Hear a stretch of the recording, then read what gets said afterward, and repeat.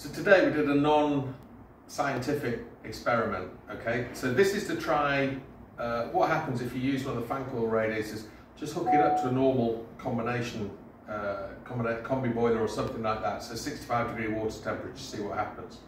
Okay, so this unit here is a 1400 K2 radiator, hooked up to the same boiler. So basically what we did was we turned the boiler on and set the thermostat for the room nice and high, so it kicked in. Yeah, this warmed up, you can feel the heat coming off, just what you'd expect as a normal radiator. Over this side of the room, we had the second from smallest fan coil unit, also hooked up to 65 degrees.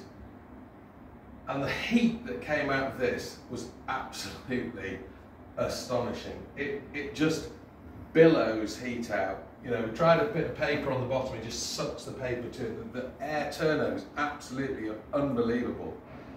But this is actually the baby unit, this is the second from smallest. The heat output on this is actually rated on the data sheet as 2.6. If we're swapping out for a 1400, we have two sizes up, so 40 centimeters longer. The heat output for that is 5.4.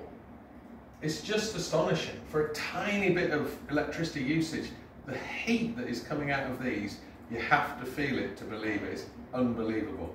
So we think we're onto a winner. Just swap a primary radiator in a house, or maybe one on the bottom floor, one on the first floor, and the amount of latent heat that will give out from the same energy usage from an existing boiler will simply mean your heating's going to turn off in moments. It's astonishing.